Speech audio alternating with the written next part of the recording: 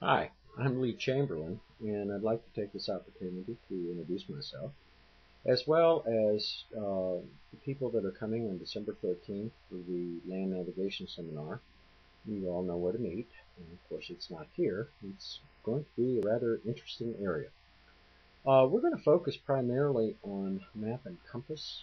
If you have a GPS, please bring them, because I'm going to try to show you how to incorporate a GPS with using a map and a compass in addition to the built-in maps that I'm sure most of you have in your GPSs. We're also going to talk about some protocols and procedures on what to do if you become lost.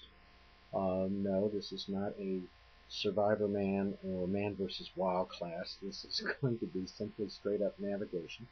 Also going to teach you a few tricks on how to find your way without a map and a compass. We will not be using the wristwatch method, but we're going to be using other things. We're going to be using senses. As well, we're going to talk about some emergency devices that every outdoors person should have, or for that matter, most travelers should have nowadays.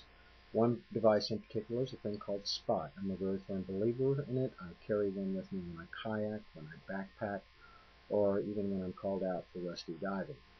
Now, the other part to this is that I'm hoping that when you come on the 13th, please remember that it starts at 10:30. There is a 1.78 mile compass course associated with this class.